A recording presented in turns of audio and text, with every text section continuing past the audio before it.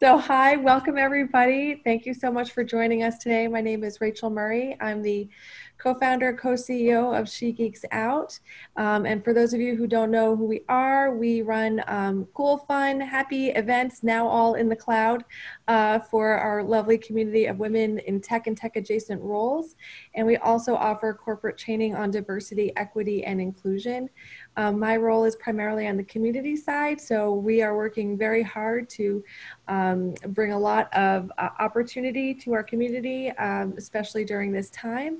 And so I want to thank the wonderful team at AWS for sharing their wisdom around the work that they're doing. And we hope that you learn a lot. Please feel free to use the chat function on the bottom to ask questions. And then I think the team will take questions toward the end. And with that, I am going to let the team take over, and I will mute and hide myself. So if you need me, just find me on the chat. Thanks, Rachel. Thanks, Rachel. Hi, everyone. My name is Rhan, and welcome to our EFS webinar today. We're really excited to have an opportunity to talk a little bit about the team and what we do. So I have with me on my team, on our team, Chloe, who will be talking a little bit more about her experiences, and Savita, who will be talking a lot about our culture at Amazon and opportunities.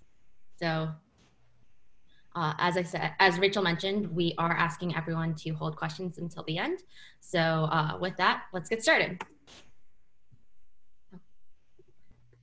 So quick agenda. I'm gonna talk a little bit about Amazon EFS and how customers use it, which is something that's near and dear to my heart as a product manager here at Amazon EFS. Chloe, one of our great systems engineers, our development engineers, will be talking about what it's like to work here. And again, Savita will be talking about culture and innovation at Amazon, and also and a little bit more about opportunities. So what is Amazon EFS? Before we get started, let me do a quick contextualization of what Amazon EFS is, so that you kind of get the larger picture. So Amazon EFS, with services that you might have heard of like S3, EC2, or SageMaker, are one of 212 different services that make up Amazon Web Services, or AWS. And so we're one service in that group. That includes products that are cloud-based, that do things like compute, storage, database, analytics, networking, mobile, development tools, Internet of Things, security, enterprise applications, and more. And so there's a lot of different services, and we really do help our customers in lots of different ways to manage IT costs and scale. We're also trusted by large enterprises and some of the hottest startups as well. So variety of different options on what we can do. But yeah, so that's AWS. And AWS, along with products like Alexa, Amazon Prime, Kindle, I'm sure you guys have others that you have heard of before, all make up Amazon. And so we are one part of a larger organization, but our team is Amazon EFS, and I just wanted to make sure we talk a lot about that, but understand that we're part of the larger organization. So there's opportunities to learn within our service, but also within the other product lines as well. So with that, let me quickly talk about Amazon EFS and just kind of almost define it for you. So Amazon EFS, Elastic File System, is a file storage system that allows you to use an Amazon Elastic Compute Cloud, EC2, as you might know it, instance to create a simple interface that allows you to create and configure file systems. Basically have a file system in the cloud. It is using something called NFS, which is Network File Systems, which is a very classic protocol that is used to interface with file systems for Linux-based workloads. We're unique in the sense that because we are a cloud-native platform, we allow you to be in the cloud. We also are highly reliable and cost optimized. So let me talk a little bit about what that actually means for us. So cloud native. One of the really cool things about Amazon EFS is that we're elastic. It means that a customer doesn't actually need to figure out exactly how much storage they need to buy. If you think about in the traditional way that you think about storage, you might need to buy physical hard drives or storage, and that's a machine that you have to have come on to your data center or whatever that might look like. We're elastic and we take care of that so we can grow and shrink on demand. You don't have to say you need 1 gigabyte today and 2 terabytes tomorrow. We'll grow and shrink for you. We'll also help customers scale. We can go up to petabytes really quite easily. And we're also integrated. So we have a lot of other services that we integrate with, but we also work with on-premises applications and things like that. Second thing is we're highly reliable. So one of the biggest tenets of our service is that we are available and durable, and we are secure. And that means a lot of really cool and interesting problems we get to work on and solve for our customers, but it also means for our customers, they don't have to worry about whether or not their file system is going to be available. We'll do that for you with a 99.99% SLA, which is really, really cool. And the last bit is that we're also cost optimized. And this is a big one for a lot of our customers because there's no minimum commitments or upfront fees. So if you're working on a startup, you don't have to put in all the capital to buy all of the SSD drives that you need. On the flip side, we also work with larger companies that have a lot of storage or a lot of storage and work with them to create lifecycle management, which allows you to basically put some of the files that you've stored into colder storage. And so we're allowing you to be cost optimized as well at both sides of the scale. So as I kind of alluded to, Amazon EFS is a part of the AWS ecosystem. And so what that means is we're a global service currently available in 22 regions that you can see on the slide, which means that no matter where your EC2 instances are, where your users are, where your product is, your customers, we're there to be able to help you launch your applications or your workloads and access our file systems anywhere. And doesn't mean that you have to be in these locations. It just means that we are for you. And I think that that's a really cool thing about a product and something that's very unique to something that AWS does, which is allow people to have access to files anywhere. One of the other really interesting things about working in the Amazon and AWS ecosystem is that we're also a part of this ecosystem and a part of the 212 different services that AWS currently offers. And so what that means is that we are integrated in with these different services and more coming soon. So what that, for a customer, they are able to use us with Amazon ECS, EKS, or Fargate to attach EFS as the shared storage behind containers. Or you can also use EFS as the data source for a SageMaker notebook that's training new machine learning models. So there's a lot of different ways that our customers can actually use EFS with our other services, which really allows us to be a versatile use case for a lot of customers. And so kind of on that note, who uses EFS? Why does it matter? And who are our customers? So there's a lot of different use cases. So as I mentioned, we have those integrations. We're available everywhere. We have all those different features. And so what that means is we can really support a lot of different use cases. Home directories or content management, database backups, analytics, just to name a few.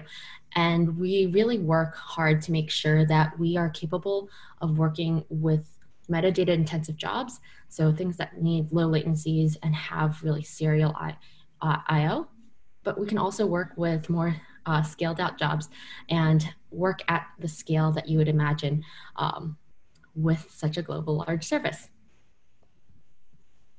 here are just a few of those customers that are taking advantage of that. So one of the use cases I talked about was database backups. And so Cisco, JD Power are some of our kind of bigger names that you might have heard of that do that. And they typically use us because we're elastic and simple. So we use protocols that they're already used to with their old systems, and they are able to just spin up new file systems and just get going. There's lots of others names on here, and I'm sure you probably recognize a few, but without getting into every single detail, I'll just keep going and talk specifically about one use case, which is Celgene. So Celgene is a really interesting use case because they're a biopharmaceutical company, and what they're doing is they're analyzing their data to see if they can find new drug therapies for cancer and inflammatory diseases. And so this is a direct quote from the customer. But I think what's really cool about it is basically we are the managed file system for them. And so as Amazon EFS, we allow Celgene to concentrate on figuring out how to come up with those drug therapies. And we'll take care of managing their file systems. And if they have more intensive analysis that they need to do, we will handle that for them, which really frees up their resources and their IT teams to figure out things that are more in their wheelhouse, which are around the biopharmaceutical aspect of their analysis and their processing. And I think, so that's a customer that's really interesting. And there's a lot more about them on our website. But I think the other thing that is really interesting to think about when we talk about products is, why does it matter? Like, it's cool that one customer used it well, but is that it? And I think a clear example of one thing that, or one example of why that's not the case is we recently launched an integration with Fargate, which is an AWS container solution. And basically people were really excited. I love tweets just because it's a quick way to get the pulse of people who are using your product. And in this tweet, underneath it, this customer is basically saying, you fixed every problem I had with the service and were gracious enough to overlook my insulting messages at the time, which I think is just a really fun and cool way of saying, hey, you solved a problem that I had and it works. And that's not the only tweet that was from that launch. And that was a launch that happened April 8th, so just a month ago. And this happens all the time. So we're just working on really cool problems and solving something really big for our customers. And so kind of with that, I think I want to hand this off to Chloe to talk a little bit about what it's like to work on a really interesting service like this that scales and delivers such value to our customers.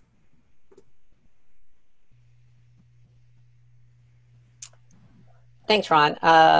My name is Chloe Lopez. I am a senior systems development engineer with the EFS team. So what does system development engineer mean? Most engineers at AWS and at Amazon have the title of software development engineer. A systems development engineer is like a software development engineer, and we definitely are expected to have the same coding chops as a software development engineer. But a systems development engineer has an area of expertise that is in the systems engineering area. And that can mean a lot of different things. We're a very diverse group. We can be embedded systems engineers. We can be DevOps engineers. We can specialize in high availability operations and operational excellence. We can specialize in systems engineering and systems administration, low-level Linux or Unix debugging, systems debugging, even robotics. So this community is a very diverse community, and there's lots of different ways to share those kinds of expertise. And I think that's true of our software development engineers as well. And so I'm going to tell you a little bit about how I ended up at Amazon, because sometimes you know, there's maybe a perception that with a big company like this, you have to have been a hotshot Silicon Valley type person your whole career. And I just want to show you that that's not true. There are a lot of paths here. I started out, my very first Unix systems type job was actually being a telescope operator in the middle of the night at a research institution. And I moved out from there. I started to work at other research institutions, and I really thought that I was going to have a sort of a academic or a nonprofit sort of orientation for a long time. But not so long ago, I actually took an industry job, a private sector job at a web startup that was just getting to the point where it was getting ready to be sold. And that was my first experience with industry, gave me some experience with operating at web scale, having customers all over the country. And then once that startup was purchased by a large corporation, I got to experience the big time corporate industry as well. And you'll see a little later on, I can compare what the experience of all of those is to what the experience is in EFS. So if you are wondering how it compares, if you're one of these, it's like, oh yeah, I do that kind of thing, then you can see what's the same and what's the difference. But the point I want to get across to you is that there isn't just one way to become an engineer. There are many different ways, and Amazon and AWS, we really support that kind of growth. So next I'll talk a little bit about sort of the technical perspective. What is the technology, what kind of problems do we solve at AWS and at EFS? So we'll start with sort of the AWS wide perspective. So we saw on Rhan's slide the world map. There are many, many sites that we operate in. Everything has to work at a global scale, right? We have high operational standards. There are no maintenance windows where everything has to be available all the time because our timeframes are global, right? So that moment where you think, at the moment of design, at the moment of before you've even written a line of code, these things have to be designed in, and it's a really interesting and satisfying problem to solve. Everything is CI/CD. We have build automation. We can't do manual deployments. Doing manual deployments at that kind of level. I saw a tweet today, somebody saying, well, you know, have you ever done a deployment by SSHing to a box and doing a git pull, right? That doesn't scale. There's high quality tooling to support this kind of large scale deployment, large scale operations. And there are many services available within Amazon. Many of them are available to customers, and they are high quality, and we have the ability to leverage those services as well.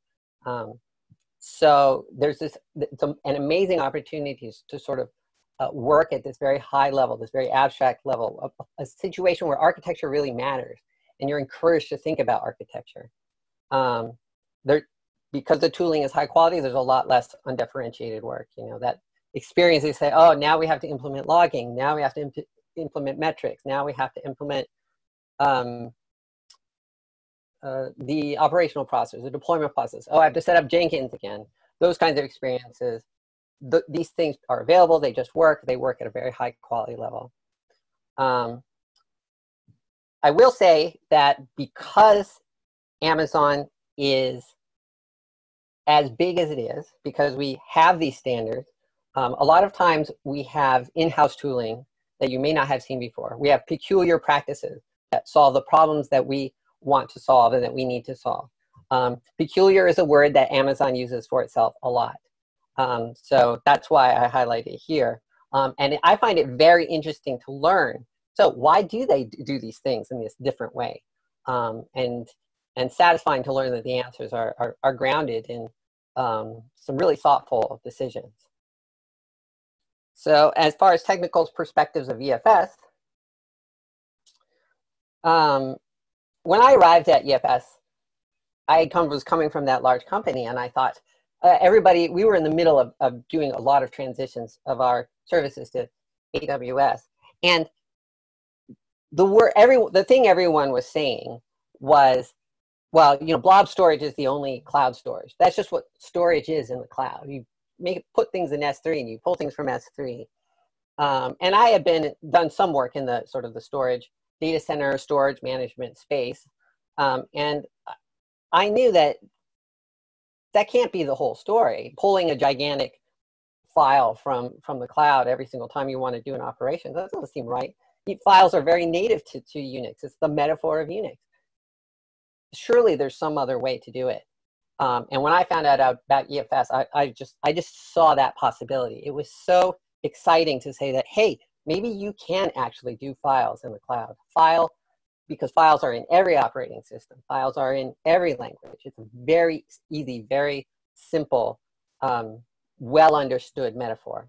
But how, right? This is the question. I don't know if you've had any experience with doing storage management. I'll start with these bottom ones where, the management aspect of it, migrating volumes, running out of inodes, RAID management, RAID groups, that kind of thing. Oh, now we have to migrate from one piece of hardware to another piece of hardware. It's a never-ending problem, right? And yet EFS solves all of those problems.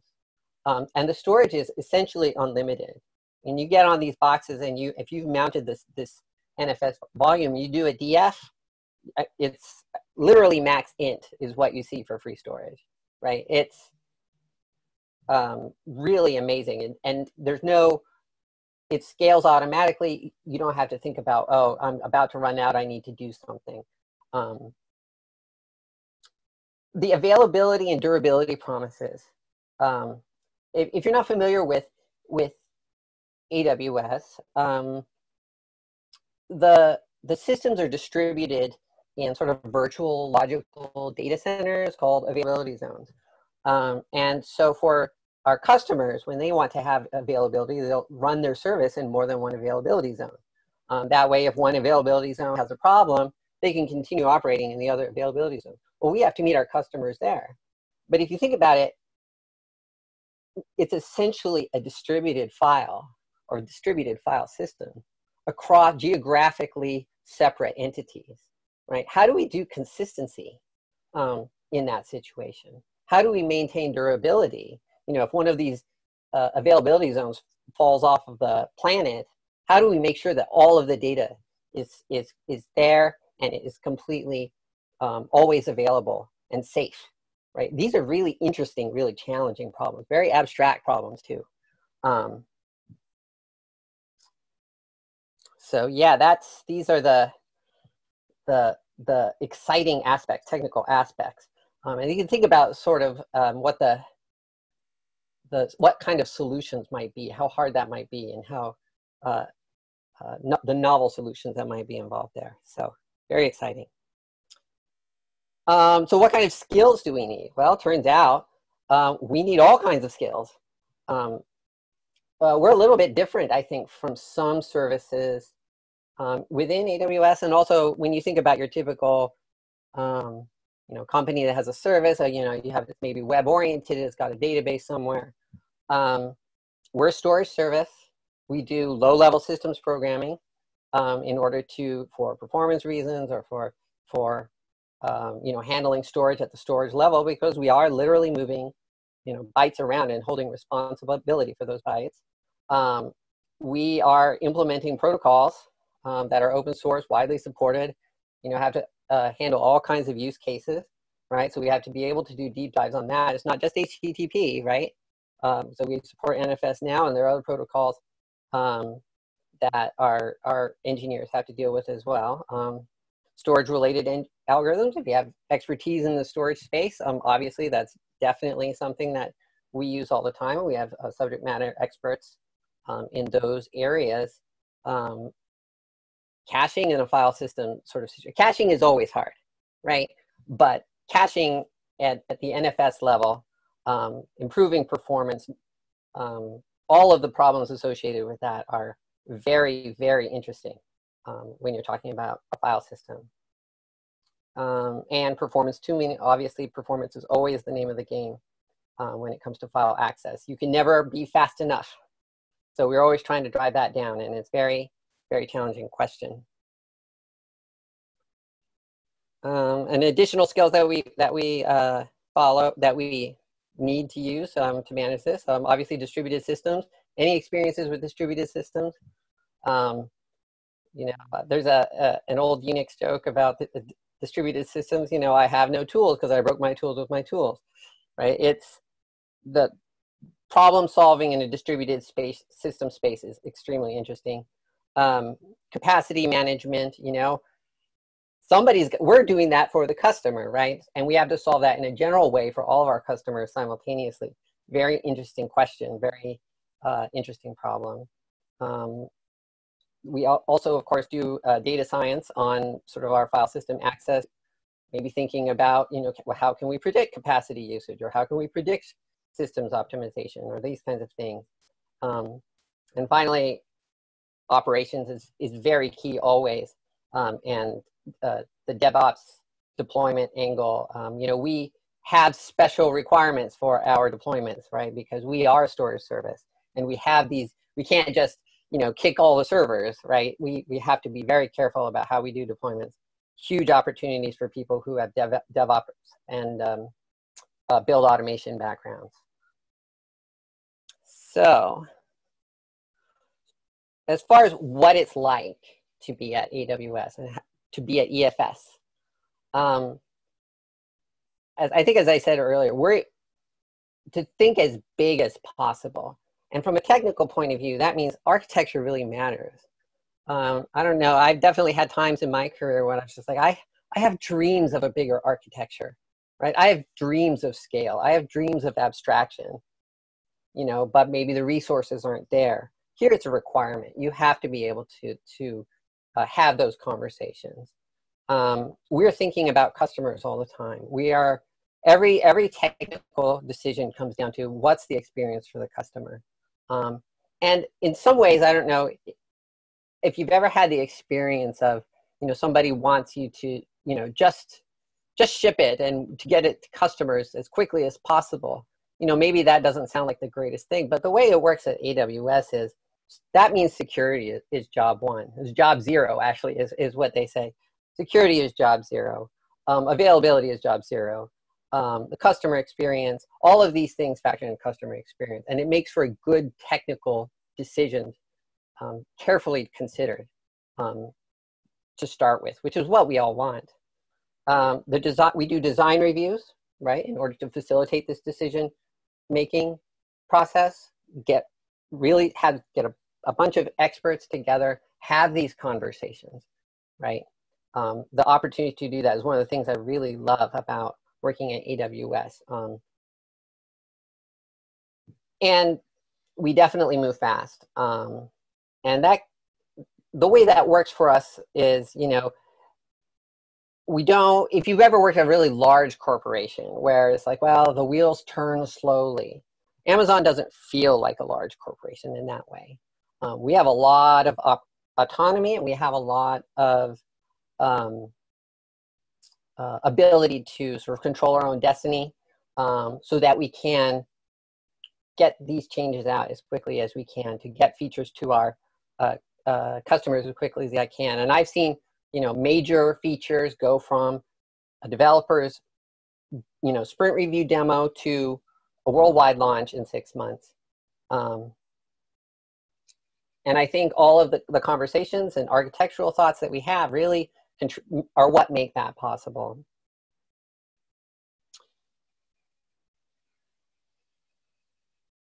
One of the things that I think is really, you know, I'm really happy to see is that even though it's very high-paced, fast-paced environment, it's safe to learn from mistakes. We're expected to make mistakes. We're expected to fail. There are situations where, you know, the decisions have a higher importance, and Savita will talk a little bit about the one-way door idea later, where we really try hard to make sure that we are making the right decision. But sometimes it's just easier, let's try it and see. And when it comes to sort of operational issues and things like that, right, we'll do the review. There's no blame involved. we all just want to know how can we do it better. And it's really a wonderful atmosphere in that regard. You know, because we prioritize architecture, you know, security, scalability, operability, all of these things, they're just part of what we do. We don't have to convince anyone that it's a good idea as engineers. Our teams have autonomy, right? Autonomy is very prized, and the ability to move quickly is very prized. So we end up in small teams, and we work hard together, and there's a lot of close collaboration and camaraderie, which is wonderful. And I learn from people every day at AWS. That is really a dream come true for me. So.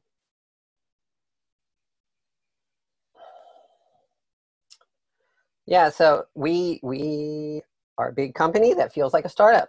I think that is really true.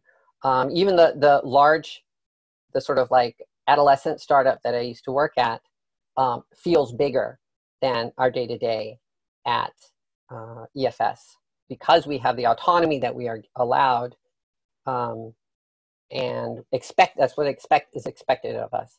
Policy doesn't get in the way. We have rigorous policies. We have rigorous security, probably as rigorous as I have ever seen. But it's not security theater, and it doesn't impede you from getting your work done. It all makes sense. We have this idea, that's phrase that we throw around at Amazon sometimes called good intentions, right? We don't just expect people to be good by trying really hard, right? To being as conscientious as possible, especially in the operational space, right? If there's a system that is failing, it's a system that's failing. So we create processes that enforce or create or implement our standards of quality, so that we're not expecting everyone to be perfect all the time. And that's really bar raising in terms of what operational excellence looks like. In terms of career development, we have a really big picture view at AWS. We expect that people will contribute to all parts of the company. And just because you work at EFS today doesn't necessarily mean you'll be working at EFS 5 years from now. Just because you're doing a particular role today doesn't mean you'll be doing exactly that kind of role or exactly that kind of technology. We expect people to grow and learn. And there are opportunities everywhere to do those things. So it's really wide open in that way. And that's something that is really exciting. And another thing too is that, you know, different teams are at different levels of development. Some are starting brand new services. Some are very well-established services. You know, if one of those works better for you, you can find a place that works better for you. So the other thing I just want to throw out there is that at EFS specifically, you know, we have a team of systems engineers, not just systems development and engineers. And this is something that's very dear to my heart, because it is something that I tried to find for a long time, because I did start as a systems engineer. Systems engineers maybe don't have the same coding background as a software engineer or a systems development engineer does. But we are really investing in growing people who are interested, have a systems engineering background, but are interested in growing their coding skills and follow that career path, which I just think is wonderful. I've definitely known systems engineers at other places who just felt blocked. They didn't know how to move forward. So that is something that I'm really glad to see. And finally, the workforce is about as diverse as I have ever experienced. I did have, not long after I started, so I've been at AWS for about 3 years now. Not long after I started, I was in a meeting of senior engineers that was 50% women, which was not an experience that I had had anywhere else. So that was, hey, this feels good. So yeah, so that's all I have to say about the sort of experience. We can definitely talk about more about it later, but I'll hand off to Savita now. Yeah, hi. So my name is Savita Belgaonkar. I'm one of the software development managers at Elastic File System. And first of all, thank you, Rhan, for sharing the Elastic File System, the product and the customer experiences, as well as thank you, Chloe, for sharing your career path here. So I'm going to be switching gears now and shedding some light on our peculiar Amazon culture of innovation today. So first things first, I'm going to start with our mission. So we at Amazon, the company mission is to be Earth's most customer-centric company. And as you can see, it's a very, very broad mission. It has nothing to do with selling cloud or selling e-commerce or selling books online, right? It doesn't talk about any specific geography or technology or any industry for that matter. But as this mission is broad, it's also very, very specific, because the tie-breaking question at Amazon is always, what is it that's best for our customers? So how do we do that, right? Now, one of the key element is our failures, learning from our failures. As you can see on the screen, our CEO, very proud to show off one of the biggest failures at Amazon, which was the Fire Phone. And the reason being, the learnings that come from these failures bring in a lot bigger and broader impact on our culture. In fact, Jeff openly shares his view that our failures need to grow as we grow as a company. So if you think about it, if you want to innovate, you got to experiment. And if you're experimenting, then you've got to have some failures on the way before you actually succeed. So your thought process must be going, how do we actually manage that in real life, right? So next, I'm going to show you an inside peek on our DNA. So Amazon's culture actually is based on these 14 leadership principles. All of these are really ingrained in every Amazonian. So you can see we start with the customer obsession and end with delivering results. Idea being, if you really focus on customers and do everything that's right along the way, then the results are going to come automatically. Every Amazonian is a leader in our mission. So it's not like we have leaders and we have developers, right? Everyone is expected. Everyone is supposed to own the space and the area that they work with. You must be wondering, why do we have so many of the leadership principles? Reason being, leaders are multidimensional. Depending on the context, it may make sense to apply bias for action as opposed to insisting on higher standards, for example.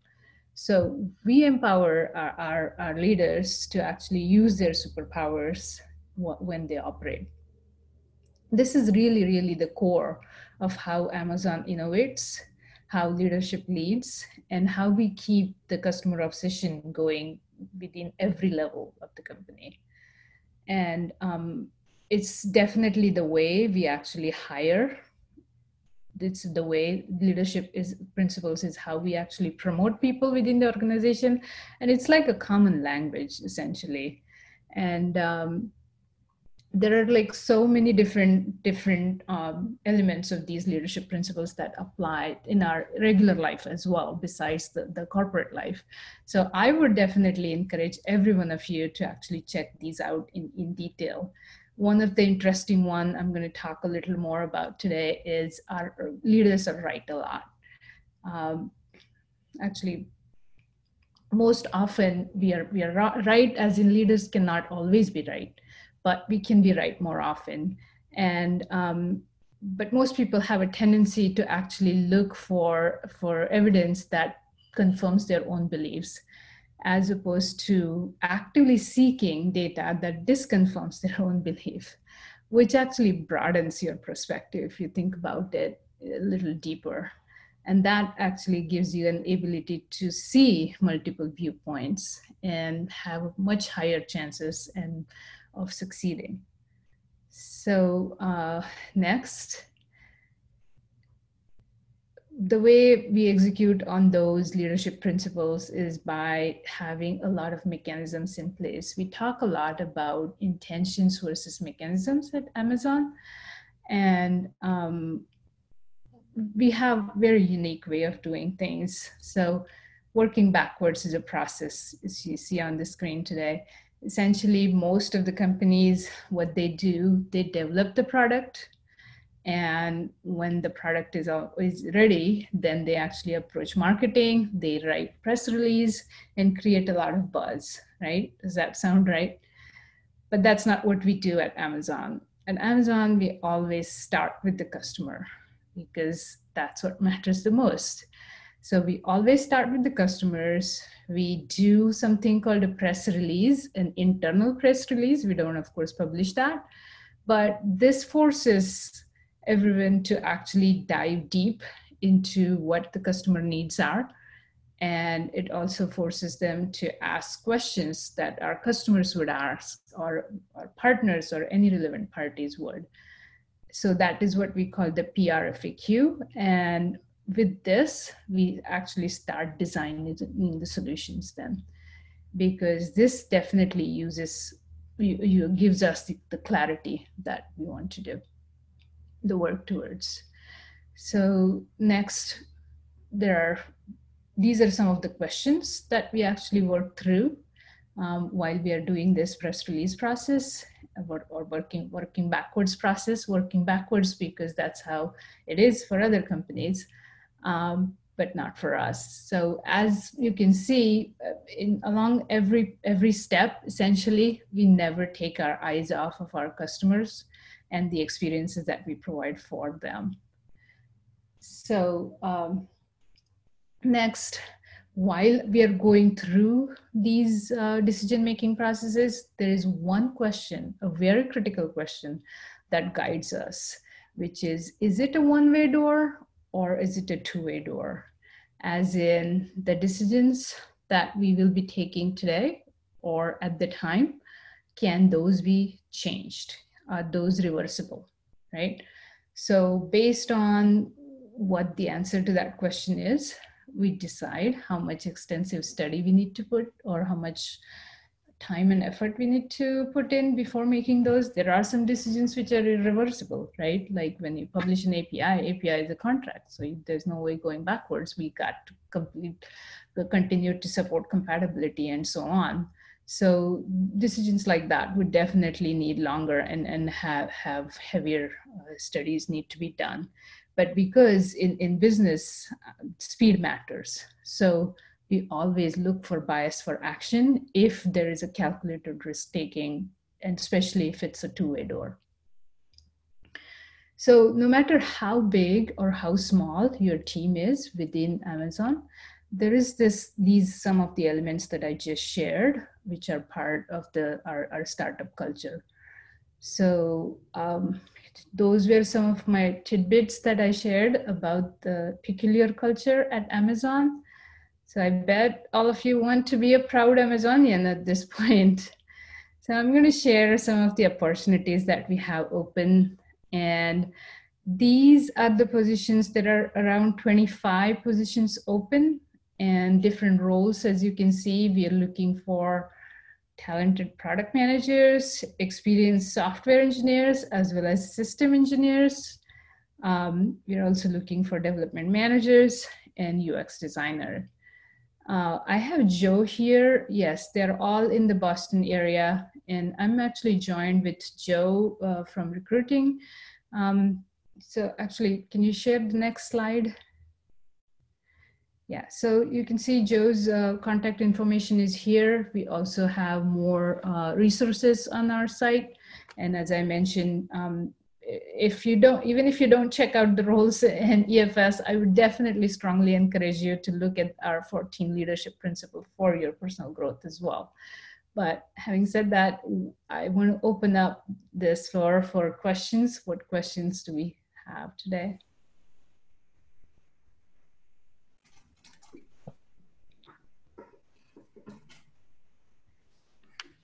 So in going back to Rachel's question, they are Boston area. They all are in Boston. We have an office in Seaport. Of course, everybody's working from home remotely right now. But these positions are based from the Boston area. I see more questions coming. How about remote work? Yes, everybody's working remotely. And yes, we do have lots of employees working at least partially remote for EFS. And what's the culture like now with remote work? So Chloe actually mentioned the internal tooling. We actually have Amazon Chime as our we don't use Zoom in Amazon, we use Chime. But that's a really great product that we're currently enjoying to have these virtual meetings, and we even do Chime parties every week essentially. How is Chime different? Chime is actually HIPAA compliant, so they are going to go create virtual meds or doctor's visits using Chime, but Chime is highly secure, my point being, and it definitely is along the lines of the quality and the scale that Chloe was referring to. Yeah, Chime is also our internal chat network as well. So our online chats all happen through Chime. Right. So it serves a lot of different things. It's fully integrated with all so this is one of the things that I just always tickles me. So it's fully integrated with our conferences rooms. We also have Alexa in our conference rooms, so you can walk in and you can say, Alexa, start my meeting, and it oops, I activated my Alexa over here, and it just opens Chime and it connects everybody, and I think that's great. Yeah, so that's I would say, we had a meeting with our senior engineers, and we talked about so how are things different now that we are all working from home, and the number of commits has gone up. I think there are some things we're very used to working on via Chime. We work with people in Seattle via Chime a lot. So I think it was really natural for us. It was very smooth in that regard.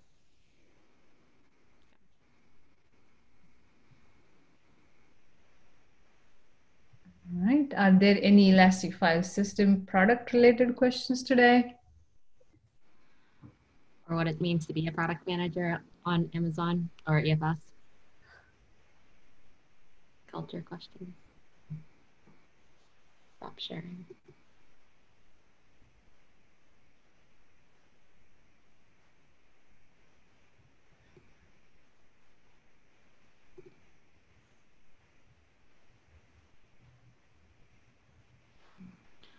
What's the best way to get experience with Amazon Elastic file system? So I guess one thing is I shared the URL for Amazon EFS. And so if you want to get started, you can go. We have a really good quick guide on getting started with that. That being said, I will also say that a lot of us who join EFS don't necessarily have file system experience. And so once you join, you might just get to learn a lot about file systems over the course of a couple of weeks. And so that's also, you don't necessarily need to be an expert on it, but having some expertise in one of the areas that Chloe mentioned earlier is great. So, yeah, definitely. I guess I would add onto that too, is that, because we handle so much for the customer, the part that the customer sees is actually really simple, right? You create a file system, you create mount points for your file system. Maybe you set the performance profile. There aren't a lot of knobs to turn. So definitely go and click around in the console on the AWS, and you can create a file system and see what that experience is like. There's the stuff that is on the submerged part of the iceberg is a completely different story, and it's very, you don't necessarily need to be an expert in AWS to sort of get into all of that stuff. So I see, are we working on any open source projects at EFS? There are a lot of open source projects that we use, but are we participating under EFS? right now, nothing undergoing, but we definitely have something planned for future. And then there was a question about the day-to-day of being a PM at AWS. And so the one thing I will say is, because we are as customer-driven as we are, I probably will say that I spend a lot of time either on customer calls or trying to get FaceTime with customers to talk about projects we're working on. There is also a lot of coordination with other teams and things like that. So my day also probably spends a good amount of time interfacing with folks who are based out of Seattle or just other places. And I guess maybe the last thing that usually happens in my day-to-day is obviously working with these guys, spending a lot of time with our engineering teams and just making sure that everyone is on the same page about what we're building and why. I think a lot of what the PM role at Amazon and AWS is about making sure that we're really crisp about what the customer need is. And so just being able to articulate that is just very important. Yeah, another thing I would add, and I constantly challenge Rhan, is that when the Scrum teams that she supports, that I work directly with her, that you know, do you have the data to say what the things that you're claiming? It's not just you, but in general, because Amazon is such a data-driven company, that part of the PM role is really constantly looking through and providing data points as we make the decisions for every team. Yeah, definitely. I actually have worked with both Savita and Chloe on various different projects, so it's actually been great. What is your favorite things or work or non-work related about working within AWS? I feel like for me, the best part is the impact that my work brings. I think that's the most favorite part for me, and the scale. So those are the two things that's the reason why I joined AWS, was that the fact that, you know, the day-to-day work that I'm doing may seem not as a big deal, but if you think about it from how the world consumes it, so everybody uses Netflix, for example. Everybody uses phones, and you know, a lot of things that we do actually get consumed by people on a regular basis, basically. So that's my favorite thing. Rhan, or... For me, I mean, I think for me, oh, go ahead. I was gonna say, this is always what happens with Zoom calls. So I think one of the things I really enjoy about being at AWS is also just working with a lot of really smart people. And having to build something that I think in other companies I've worked at before, we've been working to solve problems. But for the most part, there would be another company that did something similar. And here we really are tackling problems that not many other places are going to be tackling. The scale of things, the size of issues, working with an organization where half of the team or most of the other teams aren't based out of Boston. It's just problems that you don't necessarily end up thinking about, but they're really smart people who are on the other end of it. And so it's a really challenging problem, but it's also, they're people who are just really willing to help. And so I think that's really great. Sorry, Chloe. I would say that, you know, the thing, no, you also stole my answer, so I had to think of a different answer. But I think another thing that I would say is there aren't like hard roles that you have to like sort of stay in your lane, right? Being curious is one of our leadership principles. And if you come across a problem, when you're trying to solve one problem, you come across a thread that you want to pull on, and you want to learn about that area and see how it relates to the problem that you're working on, you can do that. You can, you have that flexibility to dive deep on these things when you didn't necessarily think, you know, weren't necessarily thinking of it in those terms. And you may end up changing like the whole architecture or approach that your team is taking by following those things. You're really encouraged to do that. It's not about, you know, oh, whose toes are you going to step on, right? you make the case, you collect the data, and hey, you learn something, and you can teach the rest of the team. You know, that's it. Really encouraged. So that's, you know, when you combine that with like so many people, wonderful people to learn from, it's just so stimulating and rewarding. Absolutely. All right. So thank you, everybody. Really, really appreciate and looking forward to having more of you interested in looking at our roles, basically. Yeah, maybe having someone join. Yeah, that would be cool. Thank you all. Great. Yeah, I really appreciate you taking the time. This was really interesting. And what we'll be doing is we'll be making this available. So we'll be sharing it out and along with all those great links. And yeah, thank you, everybody. Yeah. All right. Bye.